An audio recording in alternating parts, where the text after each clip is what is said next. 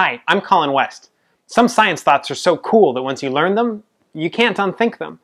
Next time you're carrying around a cup of coffee, I bet you're going to think about this.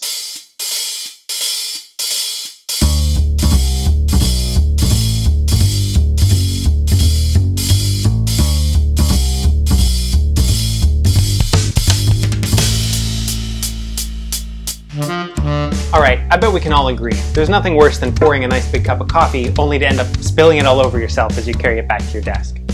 Well, okay, you could end up spilling it all over yourself as you carry it back to your blind date at a coffee shop, but the point is, no one likes to be walking around with coffee when it starts sloshing out of control. But the good news is, this kind of liquid sloshing problem has actually been studied by scientists pretty extensively, for a couple of reasons. First of all, there's a bunch of practical applications like, okay, apparently knowing how flammable liquids slosh around in fuel tanks is pretty important.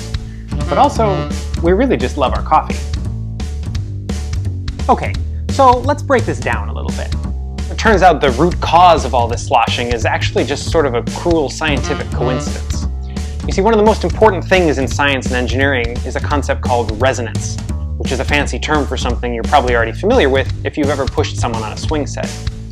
If you want to make someone on a swing go higher, you can't just push whenever you want. You have to time the pushes just right. So you wait until they swing up close to you, and then you push right as they're about to swing away. If you push too early, you'll actually end up slowing them down. So if the rhythm of your pushing matches the rhythm of the swing set, we say that those are in resonance, and you can make the swing keep going higher and higher. It turns out the same kind of thing is at play here. The natural rocking motion of an average human stride matches up in a super unfortunate way with the shape of an average human coffee cup, and it just keeps making the coffee slosh more and more. And if you think that's an unfair coincidence, consider this. Turns out the faster you walk, the closer your pace comes to that natural rhythm that will just make the coffee go completely berserk. So, what can be done about this? Well, here's 3 ideas. 1. Change the shape of the coffee cup. For example, we could all start drinking out of saucepans. I didn't say they'd all be good ideas. 2.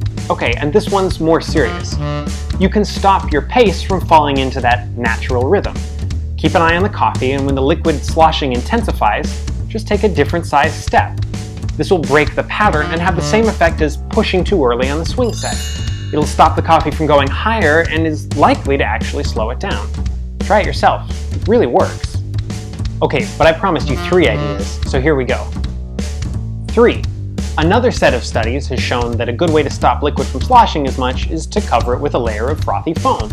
So next time you're feeling guilty for ordering a whole milk latte with whipped cream in the morning instead of a black coffee, just tell yourself it was a science experiment. That's my go-to excuse. So that's it for this week. If you enjoyed the show, subscribe to the channel for more science thoughts you can't unthink. And if there's a part of your day you'd like to spice up with some more science, tweet it at me with the hashtag #WhatShouldIThinkAboutWhen. You can find me on Twitter at ColinGWest, because I am Colin G. West. Thanks for watching. I'll see you next time.